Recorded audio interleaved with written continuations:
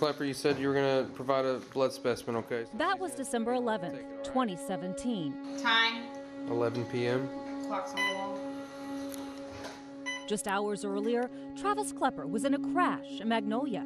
He hit a black truck so hard it pushed it 80 feet sideways, causing it to flip over. I just was... Meanwhile, Rhonda Melton was at home, waiting for her husband, Wayland, to return. He was very involved with our congregation, and in fact, that's where he was that night. Just before 9, the phone rang. And I thought, there he is. He's calling me to tell me that, he's running late. But it wasn't him. It was their daughter, saying the black truck that Klepper hit was Wayland's. Crushed so badly, his cab was reduced to almost half its size. Rhonda's partner of 47 years was gone in an instant. I just fell on the floor in the garage. I just was laying there in a heap. And literally, I felt like I couldn't breathe. I felt like I had just gone down to the valley of the shadow of death. Troopers thought Klepper was drunk. He was also injured, and he could not do a field sobriety test. He couldn't walk. He was, they had to pull him out of the car, those kind of things.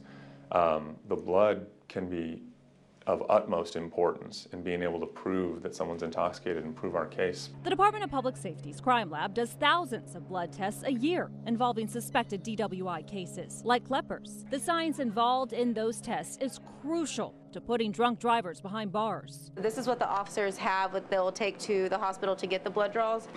Once they have the sample, this machine is used to help determine just how much alcohol is in someone's system. Usually with an alcohol concentration, we could probably determine how many drinks that they had. And for crime scenes as complicated as drunk driving crashes, forensic scientists can test for DNA inside the car, like the steering wheel or the airbags, to determine who was driving.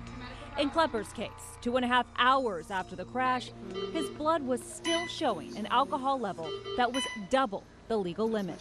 You have the right to remain silent. The Montgomery County District Attorney's Office says the blood sample proved instrumental in this case. Klepper was convicted. His life and the life of Rhonda Melton's are forever changed. This has been devastating in my life.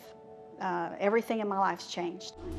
This is my old Bible. It's kind of tore up. Wayland died a day before Rhonda's birthday. She's reminded every day of something he wrote in her Bible: do not give up. Klepper is serving a 15-year sentence, all over a decision to drink and drive. Marla Carter, ABC 13 Eyewitness News.